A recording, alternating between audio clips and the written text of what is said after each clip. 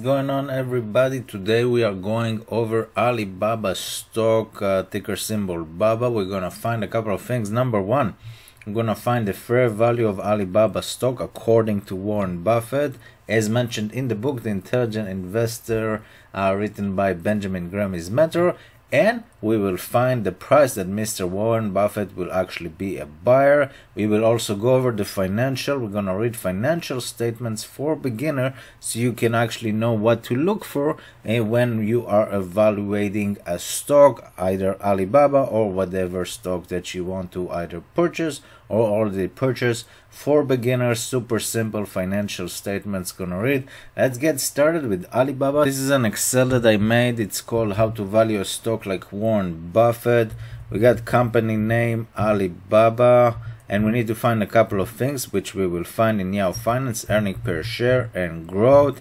And after that we're gonna find the AAA bond yield. Current stock price today is around $257. It was $300 like a month ago, and then they did the Ant IPO.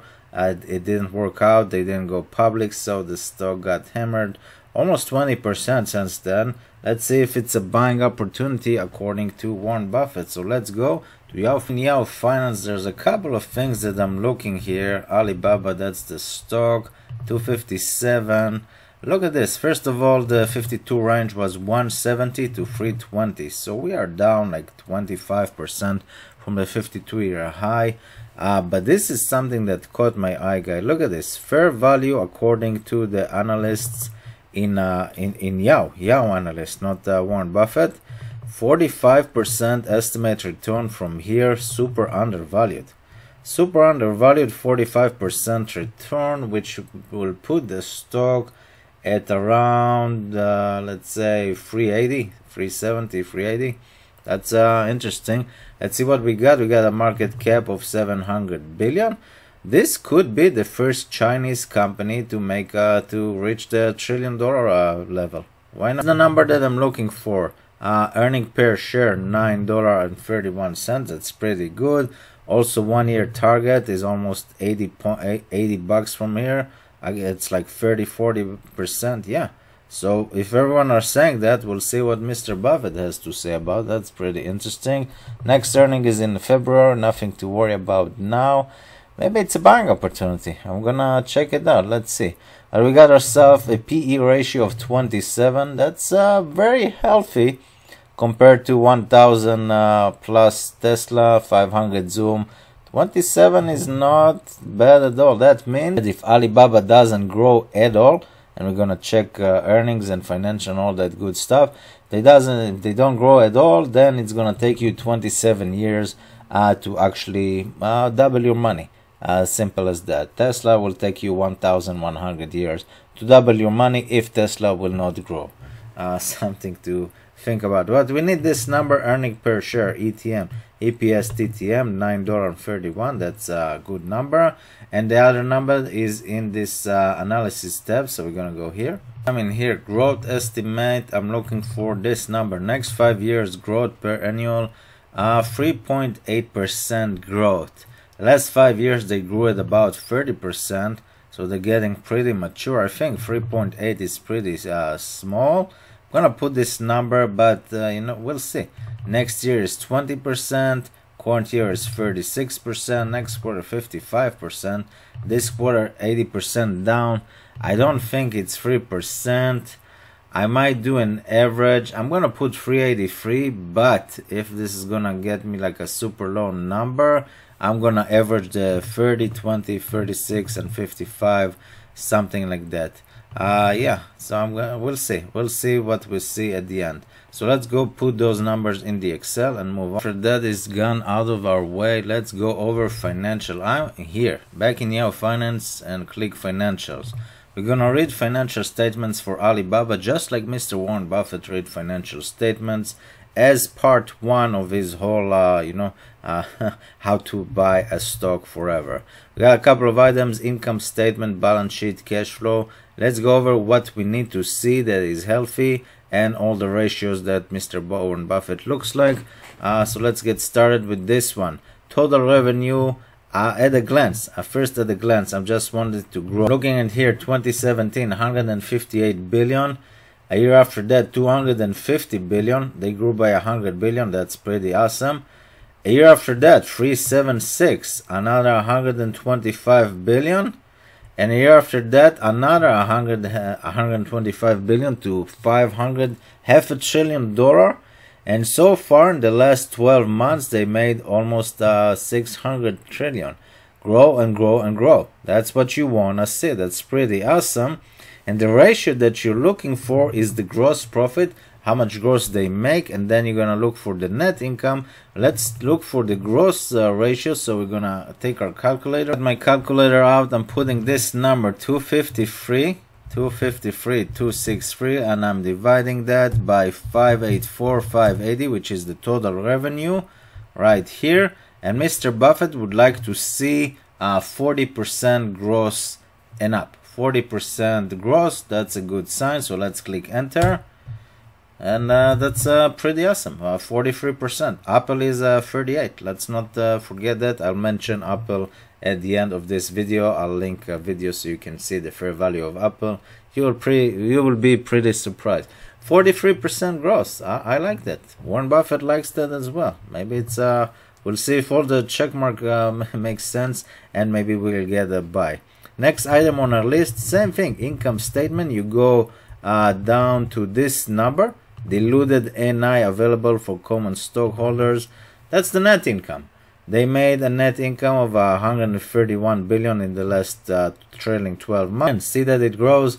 43 billion net, 63 billion net, 87 billion net, 150 and 130 in the last 12 months with Corona. That's healthy.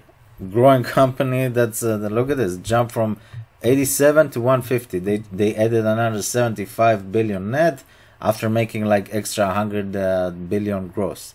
So they're making a lot of net from that gross. So we're gonna divide this number again, 131, the net 131,783, divided it yet again in the gross, in the total revenue. In the total revenue, in the first one, which is 584,580, and Buffett would like to see a 20% and up number, meaning 20% net. He wants to see 40% gross. We got 43, 20% net. Let's see, 22.5%. Sorry, let's let's recap. 22.5. Okay, so we got 22.5, 0225 times 100, 22.5% net. 43% gross, 22% net. Check mark and check mark in Warren Buffett's book. That's pretty awesome, you know. I like Alibaba better at 250 better than 320 or 300. Let's go over to, that's what you need to do in the income statement. Read, if you want to read and then go deep on each and every one of those sectors, go ahead. I'm just looking at the glance. Revenue grew a lot. 40% gross, 20% net. Buffett is a happy camper. Let's move on to I'm in the balance sheet again, looking first of all at the glance. Look at this, total assets, 500 billion 2017, 700 billion 2018. They grew by 200 billion a year. 965 billion last year, 2019, and look at this, 1.3 trillion dollars in 2020. The year ends at the end of March. That's another 4. They grow by 200 billion, 200 billion, 200 billion, 400 billion. I'm thinking about adding Alibaba to my forever store. It's like Amazon in China. Let's keep checking the check marks that we need. I'm looking, oh not me, Mr. Buffett is looking, I'm looking for the same thing, is for this total liabilities long term. You click open total liabilities, current is everyday payment, total non-current, that's what I'm focusing, specifically this one, long-term debt. There we go, that's the number. Let's combine 120 plus 19, which is 140. 140 billion debt. Let's see what they had so far. 76, 120, and then they're down to 111, then back to 4. So they added, I don't know, like 30 billion in long-term debt, but they made 400 billion in total assets. It's great. That's just great. I would like, Mr. Buffett as well, would like to see that they can pay their long-term debt, 140 billion, in 4 years or less. How are we going to get this number? We're going to go back to the net income that we found and just divide those numbers in the calculator and see what we see. So let's go. So I'm dividing the total long-term debt, 139 billion, in this number, diluted net income, 131 billion. Okay, let's click 131,783. And Mr. Warren Buffett would like to see a number of 4 and below, meaning that the company can pay their long-term debt in 4 years or less. So let's click enter. 1. They can pay all their long-term debt in a year. In a year and like a week. That's crazy. That's amazing company. That's another check mark. I don't know how to do effects or stuff like that, but I bring you value, guys. So instead of you know, looking for all what's the next Neo, is Neo gonna go to the moon, hit the like, subscribe, bell notification if I bring you value.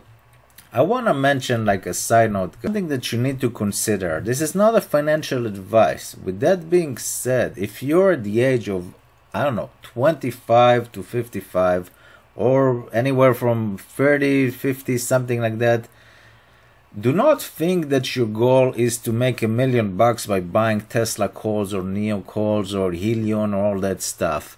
Your goal is to buy stock in a company that will be here when you will retire. And sure, I understand you want to retire next year, 5 years from now. I understand that. But in reality, aim to have a portfolio that will generate you income 20, 30, 40, and 50 years from now. Dividends, sell covered calls, sell cash secured put. This is a great price, $250. We're going to find the fair value. But if everything checks out, Alibaba is going to be in my forever stock. Just like it should be in Warren Buffett's forever stock. We're going to find a couple of other things. But this is good. They can pay their long-term debt in a year. How crazy is that? Bank of America, that I posted a video that you can see yesterday, it's going to take them 13 years. There's some, and this is profitable companies. If you look at Neo and Palantir, they're not profitable. Sure, they might be profitable most likely in 2 years, 3 years, 5 years, who knows. But this is a profitable company that break the gross profit of like, I don't know, like they make like 100 to 400 billion a year. That's insane. That's like Amazon level, Amazon of China. Well, if you like Amazon, why don't you like Alibaba? That's my question to you. Do not aim to become rich. Aim to become wealthy by investing in stocks that you think and you find their fair value that will be here once you will retire 10, 20, 30, 40 years from now. And whenever that you have 100 shares of, aim to have at least 100 shares of those forever stocks, start selling covered call, put and generate more income. Unless if they pay you dividend, that's great. If not, it doesn't matter if they do or they don't, just add extra by selling options. Let's move on to the cash flow, that's what we're looking to find. I'm in the cash flow statement and I'm looking for a couple of things. First of all, operating cash flow, the most important number in my opinion in this cash flow statement. The money that they're making for their core operation. They make, let's see, they made 80 billion 2017, then they went up to 125, then to 150, all in billions, then to 180, and then the last 12 months 200 billion. So they're making and making and making money from their actual business. They're not making money by refinancing a loan and have a cheaper rate. No, they're making money from their business. It's a great thing to see. After that, I'd like to see a negative number in this one, investing cash flow. You can see investing cash flow, 200 billion. That's investing back in the company, either expanding products, leasing, I don't know, everything that you need to invest in order to grow the company. Nothing to do with the shareholders, buyback, dividends, that's nothing to do with that. They're investing back in the company, and they jumped from 100 billion investment to 200 billion, so they're still expanding. This is a very good company. They're still expanding. They're not done yet, not by any means. That's good. Next item on our list is finance cash flow. I see a positive number of plus 70. Ideally, I'd like to see a minus 70, a minus number. And when you click open, you know, there's no details. Everything is like blank, blank, blank. I think that's why the US government and all the regulation wants to see legit auditors from the US on Chinese companies. Because I don't know where that money went from. I don't know if they issue more stocks and diluted Alibaba stock. They didn't pay dividend, I know that's for sure. Or maybe they did a buyback. Nobody knows because it's not audited. That's you know, the Chinese companies needs to get audited the way that the US companies gets audited. So we don't know where that money came from. Nonetheless, that's you know, that it is what it is. It doesn't say repayment of debt. It doesn't say issue of debt. It doesn't say issue more stocks, and it doesn't say repurchase like buyback stock. Nothing happened. Next ratio that I'm looking for, since I don't have the trailing 12 months, I can take this one, capital expenditure, which is this number. I'm gonna put it right here, 45,386, and I'm dividing this again in the net income. I'm trying to see how the management is spending money. Is it efficiently or is it poorly? And ideally, we would like to see a number of 25% and below. If the number is below 25%, the management is expanding great, doing buybacks, doing good stuff, taking cheap debt to expand instead of bad debt, all that good stuff. If it's below 25%, 25 to 50 is around average, and anything over 50%, the management doesn't really spend their money wisely. So we're gonna go back to income statement right here and divide by diluted net income available, 131,783, and I would like to see Mr. Buffett 25% and below. Let's click enter. 34%. Okay, so it's a little B minus. B minus, and again, we don't know what they spend on because there's no audit. That's fine, that's fine. All the other stuff checks out. I really love the fact that they can pay all their long-term debt in a year, in 1 year. That's insane. Buffett is saying 4 years is crazy. 1 year, Apple can do it in 2 months, but that's a different story. Or 2 days, something, or 2 weeks, something crazy like that. A year can pay the long-term debt in a year. Let's go find the fair value of Alibaba stock. Yeah, according to Mr. Buffett. I'm back in the Excel Alibaba, and I found the AAA corporate bond yield of 4.5% for Alibaba. And basically, once I hit enter, we're gonna find two numbers: the fair value of that Alibaba needs to trade it today, as of today, and the price that Mr. Warren Buffett will be a buyer, which gives you a margin of safety of 33%. And before we do that, guys, let me introduce myself. My name is Ziv, also known as Finance After 40. While I am new to YouTube, you can find me on TikTok, where I have over 15,000 community members following me, as well as Patreon in the description below, where you can also find this specific Excel. Just put any company that you like, as long as they're profitable. The earning per share needs to be positive. All those new IPOs, their earning per share is a negative. That's a different formula, which I will also do and put in Patreon. Takes you $10 a month to join, about 150 members there as well. All link in the description below. Without further ado, guys, let's find the fair value of Alibaba stock. Dum da da dum da da da dum. Double. $450. $450. We are at 250 now. According, remember when I in the first of the video said it's the Yahoo finance analyst says it's like 380. Well, according to Buffett, it's 450, and the price that Buffett will be a buyer is around $300, and we are at like 250. That's a buy. That's a long-term buy. This is gonna be just in my opinion, the first Chinese company to break $1 trillion and join you know, Apple, Microsoft, Amazon, and Google. They're gonna be number 5. Go check my Apple video, go check my Berkshire Hathaway video. And if I bring you guys any sort of value, do a couple of things for me if you will. Click subscribe to join my channel.